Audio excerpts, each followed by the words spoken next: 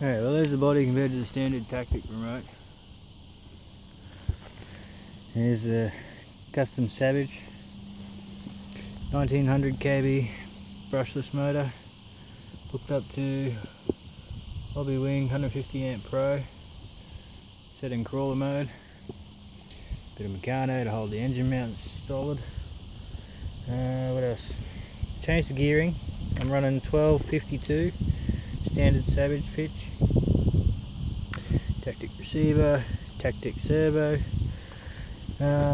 Original Savage 25 tyres with XL rims. If you own a Savage, you know what rims they are. There's a brake here from the old Nitro. I was thinking about hooking it up to the third channel of the Tactic remote, you know, so I can actually physically add more drag or not, but that puts more load on the motor. Not a big deal, but I may do it just for the hell of it. Yeah, there was all bash plates that I've hacked off. You can see there's a bit more on that one, but I left a bit.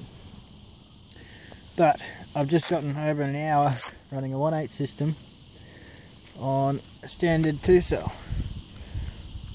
Let's see if we can get this thing out. There we go. It's old, but there you go. Cheap ass 2-cell. I got over an hour runtime out of that. On and off full throttle, crawling around, drag braking, full engaged. But there you go. Now I'm going to whack another one in.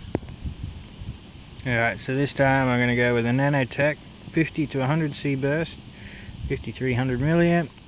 Red paints just so I know which is which.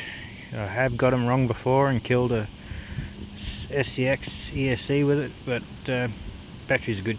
These are really good batteries. Alright, so she's in there now, Nanotech.